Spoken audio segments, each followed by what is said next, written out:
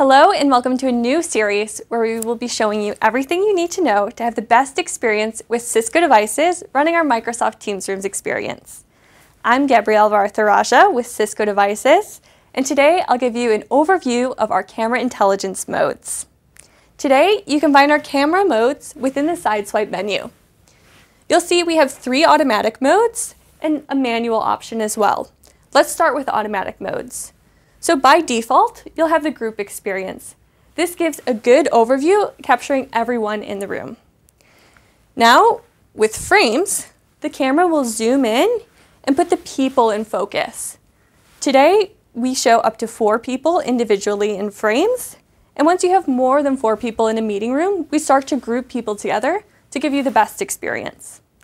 Lastly, we have speaker mode, which does exactly what it sounds like. Follows the active speaker in the meeting room.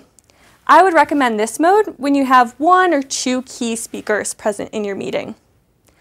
Our automatic modes have you covered for almost every scenario, but you may find you want to switch to manual controls in specific scenarios.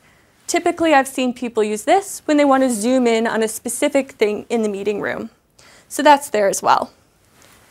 That covers our camera intelligence modes for a standard room setup.